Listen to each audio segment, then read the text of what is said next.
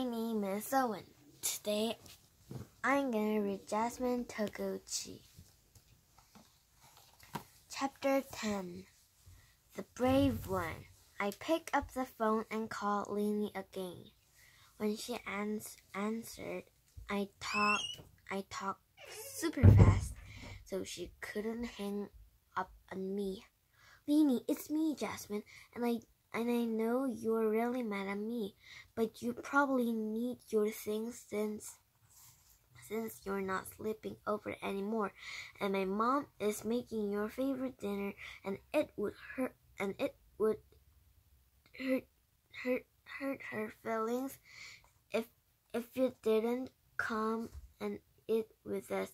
So please come for dinner, and you don't have to talk to me or anything if you don't want to, but I really hope you come over. Whew, that was a lot to say in one breath. I waited and waited. Finally, I heard Lini say softly, "Okay." Then she hung up. What do you mean we have to make yakisoba for dinner? Mom asked. Please, Mom, it's very important. I leaned on the kitchen counter, where Mom was unpacking groceries. What's going on? She asked. I invited Lini back over, and I kind of told her you were making a favorite dinner. I said, You're trying to make up with Lini. That's good. Mom stacked cans in the pantry. I'm going to try to convince her to stay over and celebrate Girls' Day with us. I said, well, in that case, I'll make yakisoba, Mom said. I hope Lini agrees to stay. I walked around the counter to hug Mom with my strong mochi-making arms. Thank you so much. Mom hugged me back. You're welcome, sweetheart. Now, I just hope my plan would work. When Lini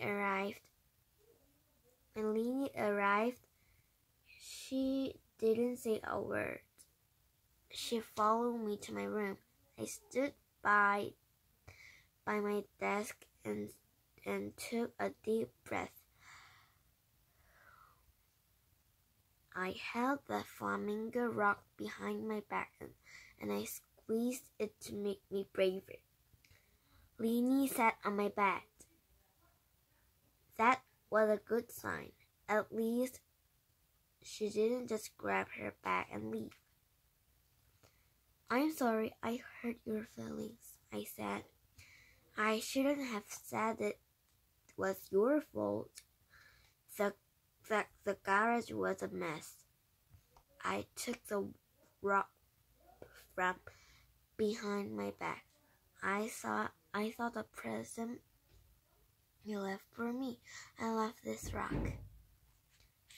But I know it's your favorite too.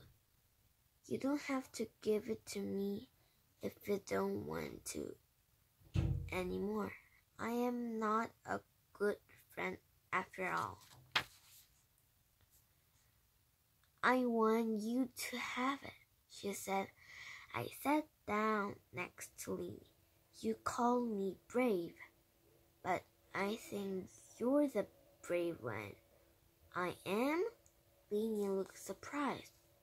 Yes, you were brave enough to come play with me in the garage even though you didn't want to, I said. Lini tugged in her hair. Ed was a little scared of playing in there. It was dark. Miss Sanchez said I had good observation skills, but I didn't figure out how you felt until today, I said. You were so excited about playing in there, Leanie said. I wanted you to be happy. I miss you, I said softly. I want to be friends again. I'm really sorry for blaming you for the mess. Leanie stopped tugging in her hair. I miss you too. I don't want to fight, she finally said. I smiled. Does that mean you'll stay for Girls' Day? Yes. Awesome.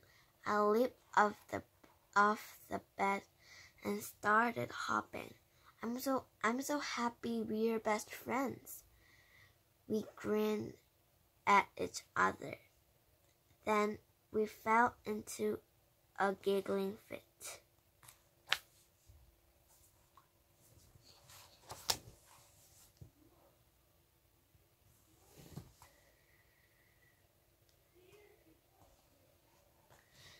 Figuring it out. I think we were right about Mrs. Reese being a spy, I said when I finally caught my breath. Really? I found papers in the box, I said. They look like little posters and said, Annie, get your gun. Fiddler on the Roof. And Oklahoma.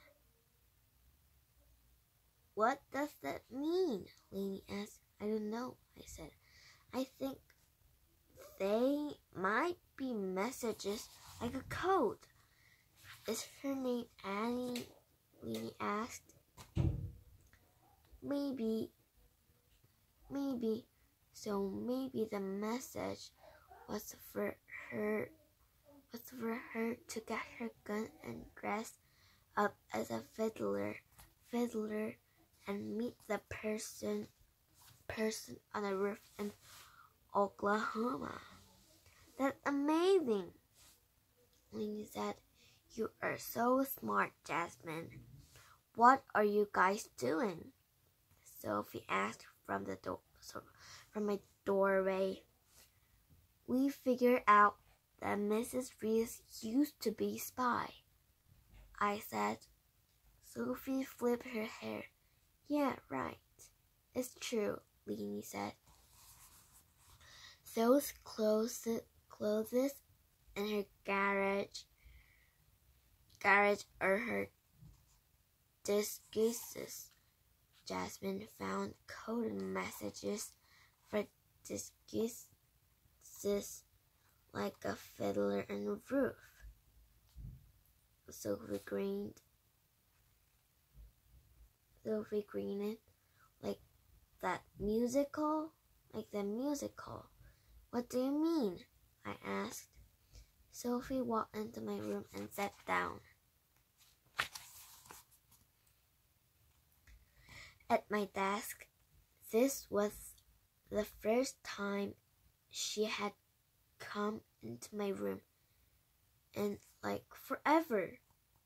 Did you see if Mom bought the special mochi for Girls' Day? She asked. No, I said, but I know she went to the store today. Why? No reason. I just hope she didn't buy one for me, since I'm not celebrating. Sophie stood back up and walked over to my door. But, she said, turning back to me, if she did buy an extra, make sure you save it for me. Then Sophie left as quickly as she had come. That was weird, I said. Very, Leanie agreed. Do you want to make costumes for my paper dolls? Yes, I was relieved Leanie and I were friends again. we took her paper dolls out of her overnight bag, and I dug in my desk drawer for pretty origami paper. Origami is a Japanese art where you fold paper into different shapes, like boats and birds and hats. Today I was letting Lainey cut up some papers to make outfit for her dolls, because that's what good friends do. I picked red paper to make a super sloth cape for one of the dolls. That reminded me of the other clue I had found. I also saw a bunch of lists on Mrs. Reese's garage. I told Lainey lists of things like shoes and jackets, maybe for her discusses.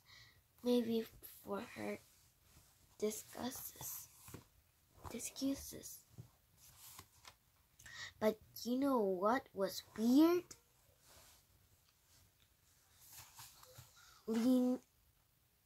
Lainey scrunched her nose as she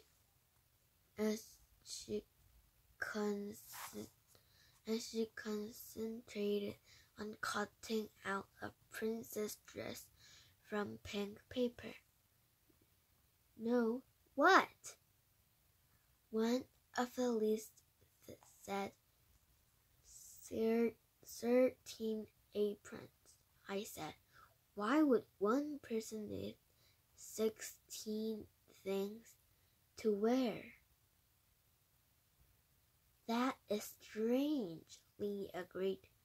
Maybe she worked with 15 other spies? And remember what Sophie said about the musical? I asked, thinking hard. Something didn't seem right. The fiddler thing. Yeah, I don't know about that, Lainey said. But we didn't get to talk about it anymore because Mom called us for dinner.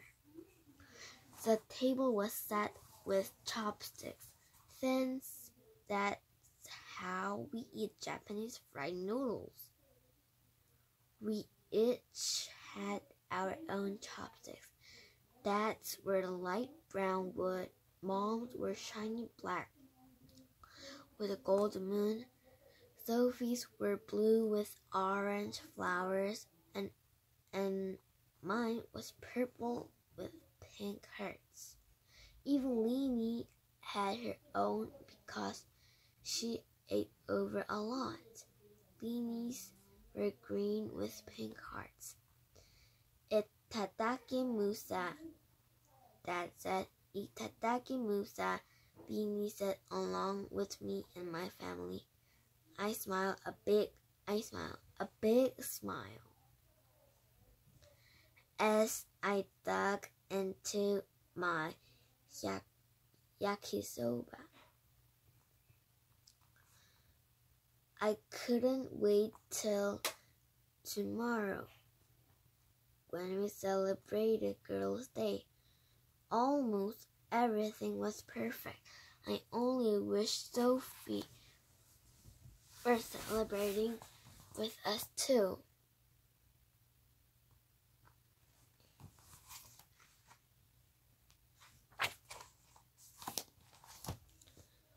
Bye bye. See you next time.